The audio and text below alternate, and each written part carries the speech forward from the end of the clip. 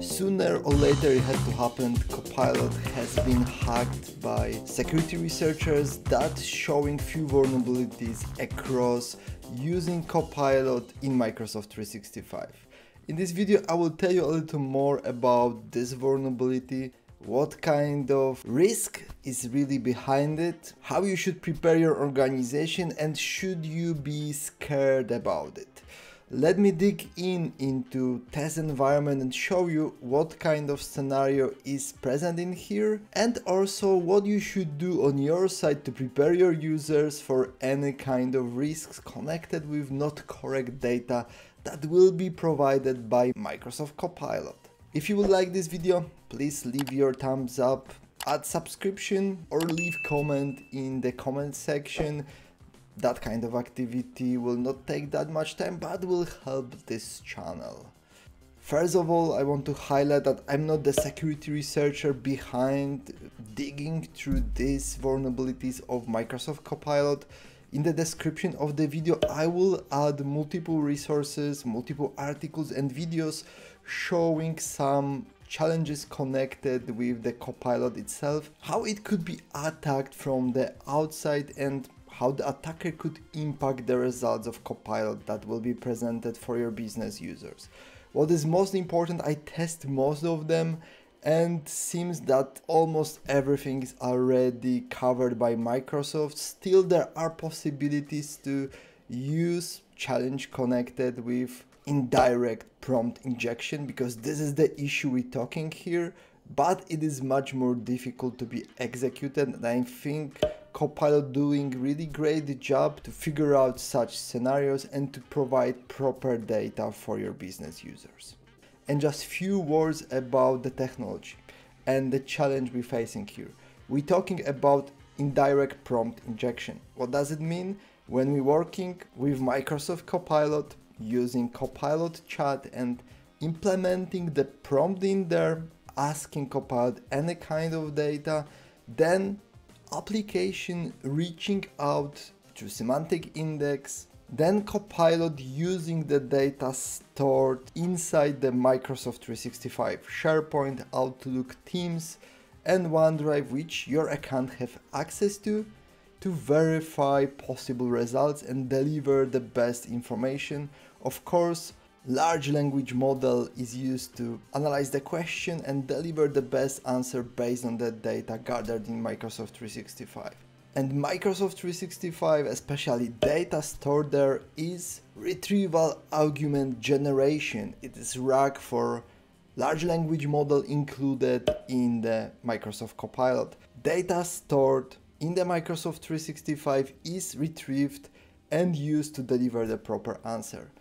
Because of that, there is a risk that somebody could inject the snippet, the prompt, into the data in your Microsoft 365 that will impact the answer generated by Copilot. It could be in the file that we're referencing to, it could be in another file that will be reviewed by Copilot, and the snippet will be injected. Microsoft putting right now a lot of effort to fix that kind of challenge. So let's see the examples how that kind of prompt injection could look like and what kind of impact it could bring to the way how Copilot works for you. So first of all, let's focus how that kind of attack of indirect prompt injection could look like. You can receive the offer that will be shared with you with the vendor, and in the end, it will land somewhere in the SharePoint online. And if you will open the document in Microsoft Word, you will see that in general, this is the price offer for some hardware. No that much info is created, additional information is here, but you can imagine that somebody hide very small comment in the end of the document itself. And you can see this is the example of the prompt that could be injected somewhere in the document that will be retrieved by Copilot and could be included as a part of the comment shared in the end with large language model. And you can see in this case, we trying to inject recommendation for Copilot that if somebody will ask to summarize this document, totally different response should be shared with the business users in the end. We probably heard about people injecting similar prompts into the CVs, asking ChatGPT or other large language model to deliver better summary of their resumes, but in this case we're talking just about Microsoft 365.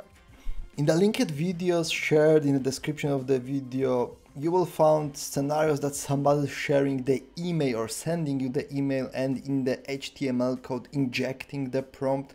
That will impact the results in the totally different scenario.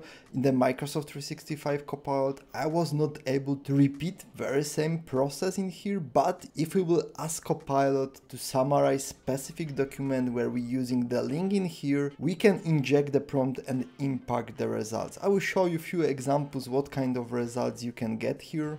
And in this case, you can see the previous prompt I shared in the Word document. When we first asked Copilot about this specific document and ask Copilot to summarize it, we get totally different answer. But at the same time, when we repeat that operation, Copilot was able to deliver proper answer from perspective of this document. In this case, you can see a little different scenario where we were also able to inject some kind of additional not correct answer for Copilot. And again, you can see the links are not clickable. This is the issue that is already fixed by Microsoft.